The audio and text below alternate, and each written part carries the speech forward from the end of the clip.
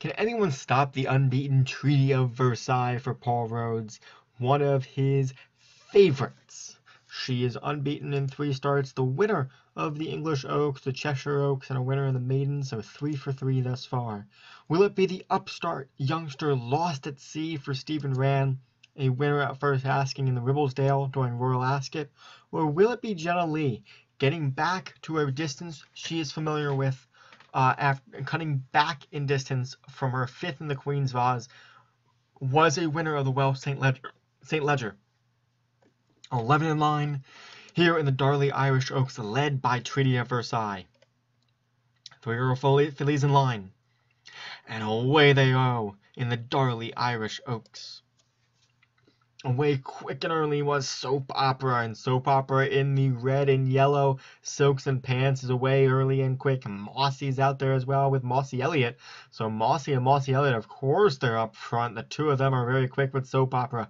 So Soap Opera leading by about a head over Mossy Elliott. Then it's Mossy and Jenna Lee. Jungle Queens behind them. Then Treaty of Versailles and 101 Bada Bing. Stone Chat is next. Then Yungay Upzana and Lights and Sirens with Lost at Sea, our trailer.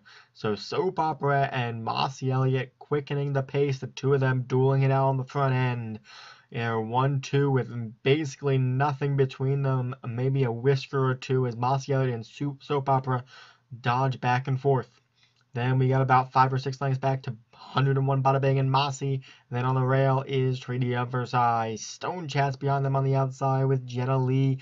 Finding some running room is Yungay Upzana and Jungle Queen. And then it's Lights and Sirens in the trailer, Lost at Sea, as we enter in 6.5 furlongs to go.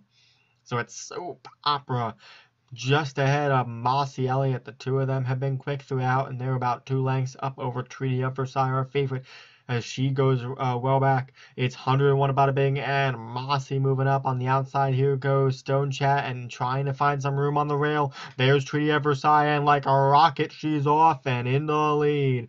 Treaty of Versailles starts to open up on them, and now Treaty of Versailles is our new leader. But Soap Opera has a little bit of things to say about that. Soap Opera's trying to cry her way to the lead, but Treaty of Versailles holding tough. Now on the outside, Mossy Elliott's moving well, as is Soap Opera, as they take the lead over from Treaty of Versailles. Could Treaty of Versailles move too quick here in the Irish Oaks? We shall see. It's Soap Opera on top. Treaty of Versailles bounced back, but here's Mossy on the outside. It's Treaty of Versailles just over Mossy and Soap Opera. Yungay Upzana is there as well, but Treaty of Versailles now opening up on the field with 2 furlongs to go.